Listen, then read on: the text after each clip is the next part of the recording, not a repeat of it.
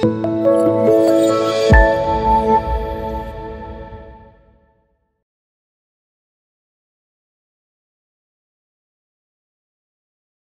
next top 10 recipient, nominated by the Chicago Metro chapter, is Jennifer Hughes, Public Works Director and Engineer of the Village of Oswego, Illinois.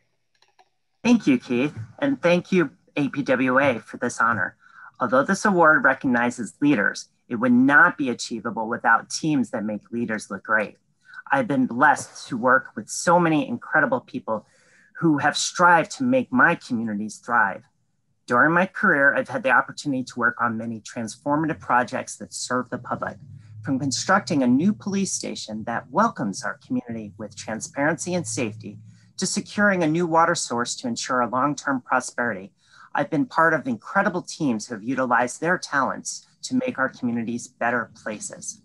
While they've created a legacy of buildings, roadways, water mains, stormwater systems, and other infrastructure, what I hope my career will be most known for is the impact I've made by building teams of caring professionals who have answered the call when most needed.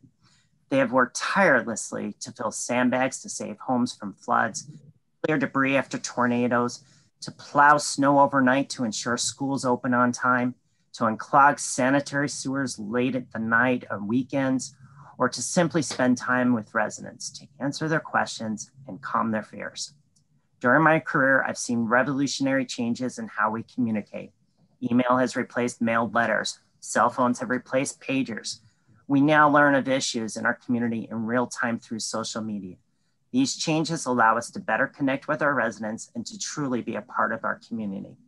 Our future challenge will be to grow and maintain our infrastructure with constrained resources.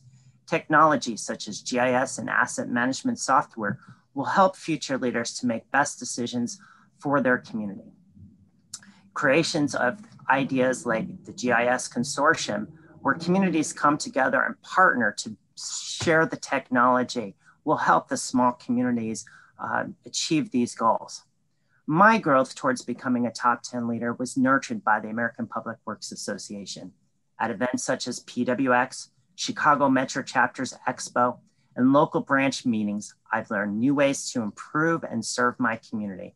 I've met many friends and colleagues who have shared their experiences and helped me become a better director and leader.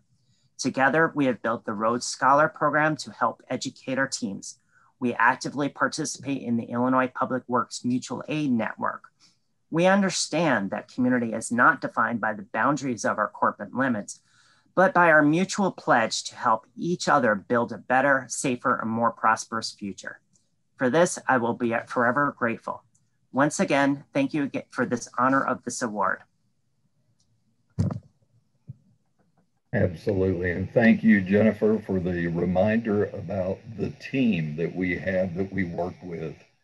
We couldn't accomplish anything without having team members that are pulling in the same direction as we are and supporting us while we're trying to accomplish our goals. So I certainly appreciate you bringing that up. Thank you.